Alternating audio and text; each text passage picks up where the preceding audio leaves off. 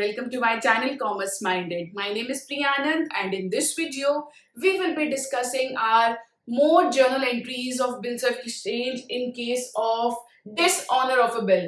मैं अब इस वीडियो में आपको जर्नल एंट्रीज बताने वाली हूँ कि अगर इन केस जो वो बिल है जो A और B के बीच में हुआ था, A ने ड्रॉ करा था and B being a drawee has to pay rupees 50,000 after 6 months. So what if the bill is dishonor on a due date? तो इसकी जर्नल एंट्रीज कैसे पास होंगी?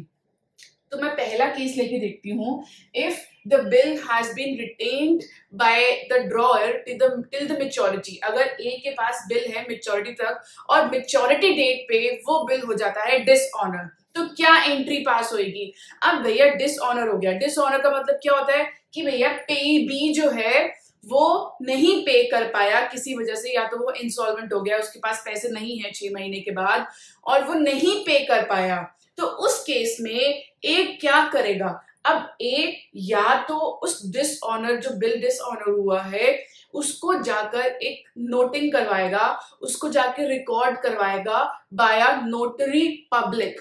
क्यों करवाएगा? ताकि उसके पास एक लीगल प्रूफ हो कि भैया ये वाला बिल ऐसा है जिसकी पेमेंट मेरे पास अभी तक नहीं हुई है. वो जाके वहां पे रिकॉर्ड करवा देगा थ्रू अ नोटरी पब्लिक और उसमें उसके लग जाएंगे कुछ नोटिंग चार्जेस. क्यों लगेंगे? क्योंकि उसने वो जाके रिकॉर्ड करवा लिया, उसने एक लीगल डॉक्यूमेंट बना लिया एज अ एविडेंस. वो आगे जाके काम आ सकता है कि भैया ये वाला बिल जो है वो बी ने डिसऑनर कर दिया. तो उस केस में ए को कुछ नोटिंग चार्जेस भी देने पड़ेंगे. और वो नोटिंग चार्जेस कौन बेयर करेगा? ऑब्वियसली बी ही बेयर करेगा भाई. उसकी गलती की वजह से डिसऑनर हुआ है, यहाँ पे ए का तो कोई रोल ही नहीं है, तो बी जो है बी पे करेगा नोटिंग चार्जेस. तो इस केस में हमारी एंट्री हो जाएगी इन द बुक्स ऑफ ए में ड्रॉई अकाउंट, लेट्स से बीज account debited to bill receivable. क्यों भैया? क्योंकि पैसा ही नहीं मिला, प्लस हो जाएंगे नोटिंग चार्जेस. जो भी चार्जेस हैं वो बी क्यों बेयर करे, वो ए क्यों बेयर करे? ये बेयर करेगा बी. तो अब जो डिसऑनर हुआ है बिल 50,000 का, लेट्स से यहाँ पे 50,000 का बिल था, नोटिंग चार्जेस लेट्स से 10,000 के हैं. अब पूरी एंट्री हो गई 60,000 की. क्लियर है? डिसऑनर हो गया तो मतलब एंट्री, जनरली इसको एक शॉर्टकट मेथड भी कह सकते हो. हम कहते हैं कि अगर कभी भी डिसऑनर हो जाता है, कोई भी पैसा नहीं मिल पाता, तो एंट्री एकदम से उल्टी हो जाती है. इसको ऐसे नॉर्मल लैंग्वेजेस में कहा जाता है. तो यहाँ पे भी ऐसा हुआ है, बिल के पैसे नहीं मिले तो मैंने क्या कर दिया, बीज account debited to bills receivable. अगर मेरे को पैसा मिल रहा होता तो मैं क्या करती, कैश टू बिल्स रिसीवेबल. अब मेरे को पैसा मिला ही नहीं है तो मैं क्या एंट्री आ गई ड्रॉई अकाउंट में, 60,000 वो लायबल हो गया पे करने के लिए विद नोटिंग चार्जेस 50,000 प्लस 10,000. अब क्या होता उस केस में? क्या होगा अगर ए ने बाय चांस डिस्काउंट करवाया होता बैंक से, तो सिंपल एंट्री बनती बीज अकाउंट डेबिटेड टू कैश या बैंक अकाउंट. ये उस केस में हो जाता. थर्ड केस मेरा हो गया, इफ इन केस उसने जाके क्रेडिटर को एंडोर्स करा हुआ है बिल, तो क्या एंट्री होगी? सीधी सी एंट्री, बीज account debited to endorsee account. अगर उसने बिल सेंड फॉर कलेक्शन किया हुआ है तो भी बीज कौन है? ड्रॉई account debited to bill send for collection account. Simple. यहाँ पे दोनों एंट्रीज, सारी एंट्रीज सेम ही है. अगर डिसऑनर हुआ है तो बेसिकली हम एंट्रीज जो है उल्टी कर देते हैं. वाई? बिकॉज पैसा मिला ही नहीं है और वो जो हमारा क्रेडिटर है वो पैसा नहीं पे कर पा रहा. क्रेडिटर नहीं, जो हमारा डेटर है वो पैसा नहीं पे कर पा रहा. तो हम एंट्रीज इस तरीके से करेंगे.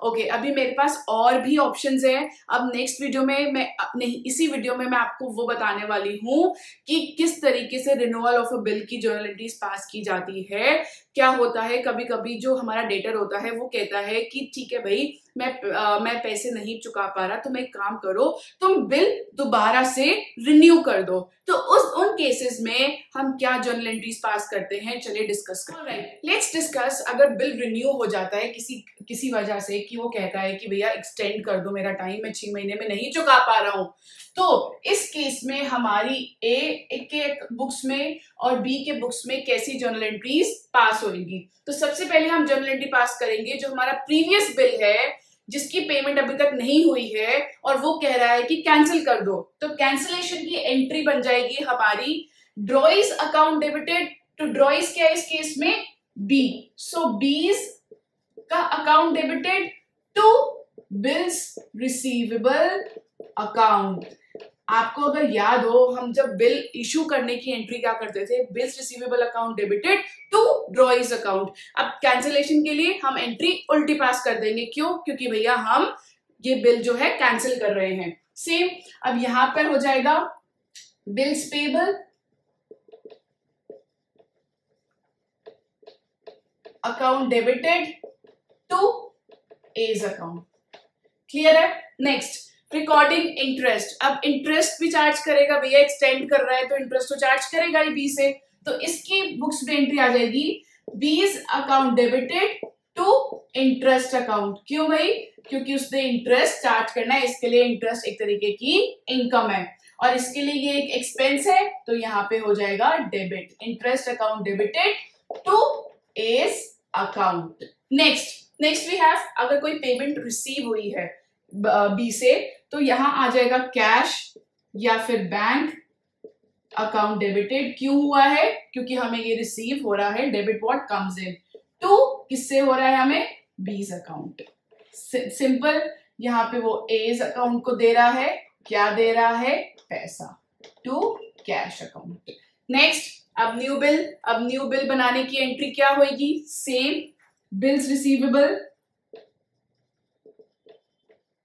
अकाउंट डेबिटेड टू बीज account, same as account debited to bills payable account. Clear है? Very simple. So very simple entries. अब मैं अपनी नेक्स्ट वीडियो में आपको क्वेश्चंस भी करवाऊंगी, but till then, thank you so much for watching my video guys, and do not forget to like, share and subscribe to my channel Commerce Minded. Thank you so much.